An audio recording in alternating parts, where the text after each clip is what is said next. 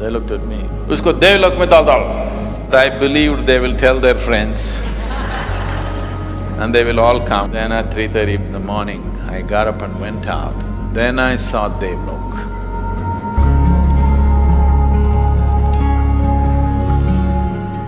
I must tell you my experience of landing in Devalok.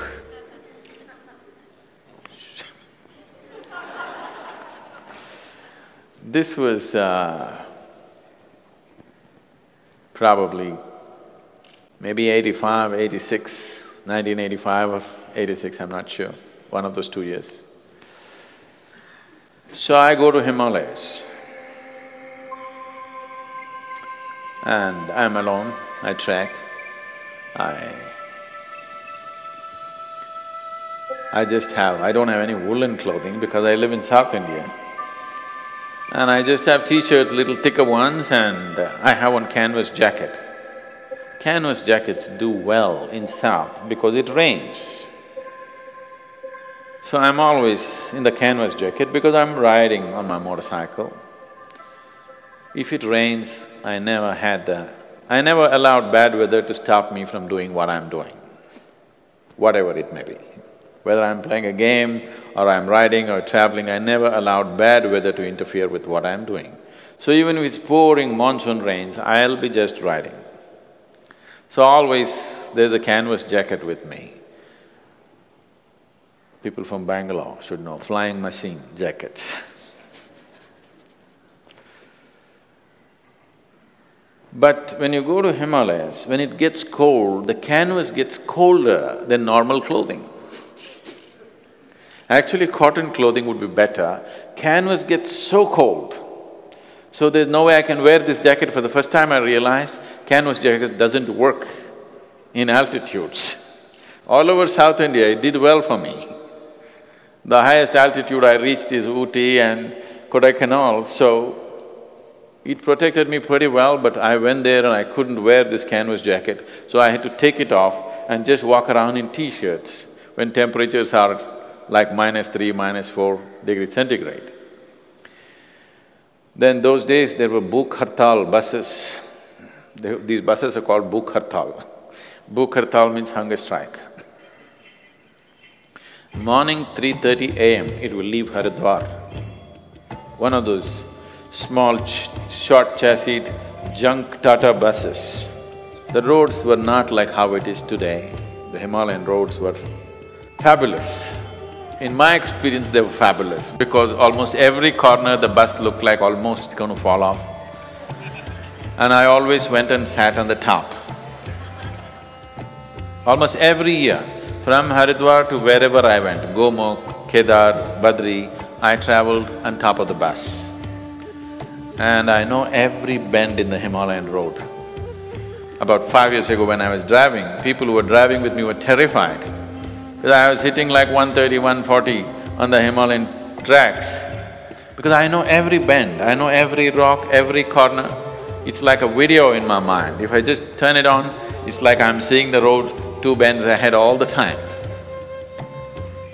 Those moments of sitting there on top of the bus and drinking in the Himalayas, even today I have a perfectly unedited video of the road of complete 12-14 hours drive. Now the Teri Dam has changed, I'm gotten a little confused near that place because the dam diverted the route. Otherwise the video, if I turn it on, it just plays on for me even today. So I sit on the bus and I reach there. That day the bus broke down halfway and there was some little bit of landslides. We reached late at Badri. We had to cross the gate at 6 o'clock or 6:30, but we didn't make it, and then the driver somehow begged the gate and opened, and we reached there around 8:30 in the evening. It was raining a little bit, cold. I can't wear my canvas jacket, so I'm in my t-shirt, all my muscles stiff, but I'm young. There's no substitute for that. So I went around and I'm trying to find myself an accommodation. I'm a super budget traveler. Normally, Wherever else I went, in New Delhi, I always slept in the bus station. ISBT, I've slept in that station any number of nights. In Haridwar, I slept in the bus station. In Rishikesh, I always slept in the bank of Ganga. It's only further up when it gets cold. In Uttarkashi, I always slept outside. Only when I went further up into the cold, I need a place. Then I'm looking for one cheap accommodation somewhere to put my head down, I'm exhausted. I got some food to eat. That's one thing in North India, you get roti and aloo, aloo, aloo, aloo, aloo, aloo, aloo, aloo. Four different varieties.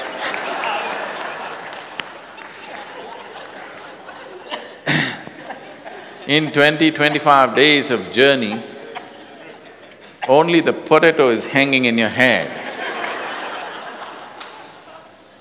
Being from South India, you're desperately hoping somewhere there'll be some little rice and rasam that you can slurp down, which feels like food.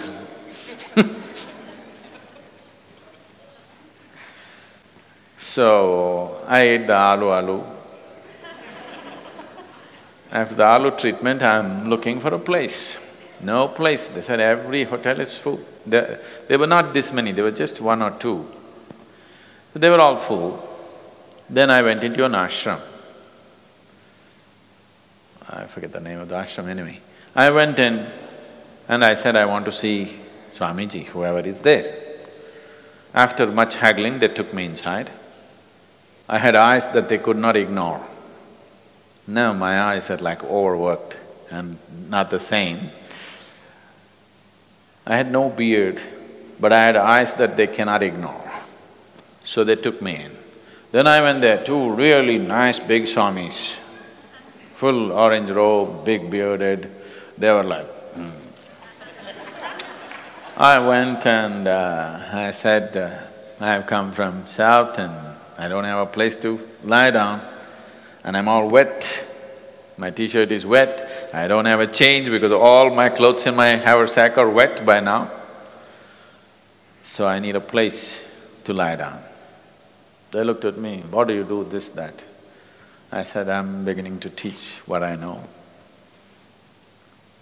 Usko Devalok mein dal. And I thought, oh wow, this is my fortune. They're going to put me in Devalok. Devalok mein dal. All the stories that you've heard about Devalok. I went. They took me inside a building like this, alley after alley. Then they gave me a room. The whole room was laid with beds, nobody there.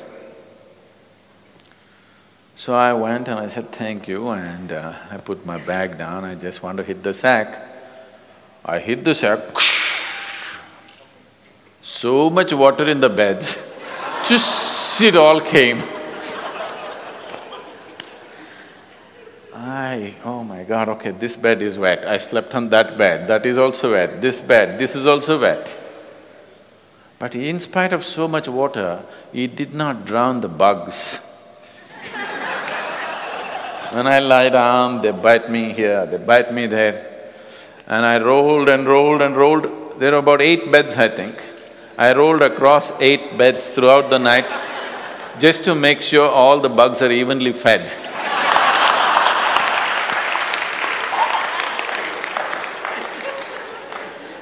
I could have at least stayed in one bed.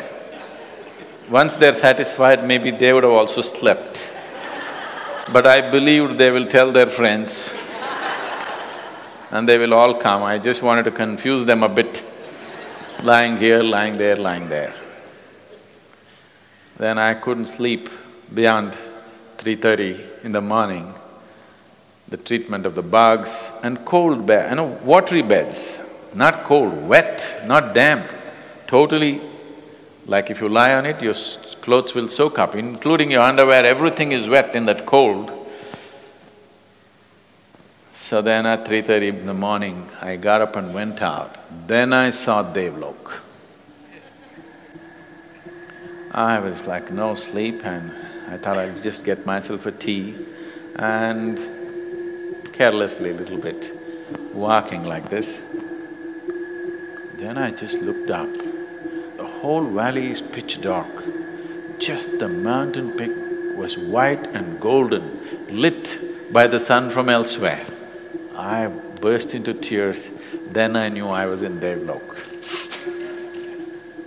No, it's our lok which is so beautiful that you don't have to go to Devalok. So that's my experience of Devalok.